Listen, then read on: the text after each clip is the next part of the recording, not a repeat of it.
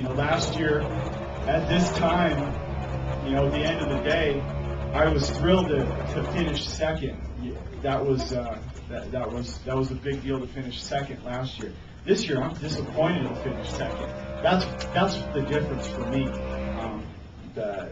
Just being with Alan and Jason and His Highness Sheikh Khaled, this team that they've assembled and being a part of it.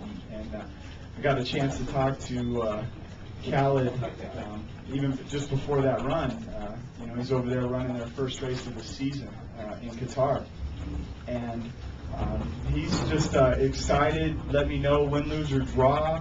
This is, he's in it for the long haul, and he's amped up, and one car team going against a 3-car team, and he's really excited, and he's ready for 2010, I think, before the rest of us, and we're like, hey, hang on, we still got a shot at this. So it was just good.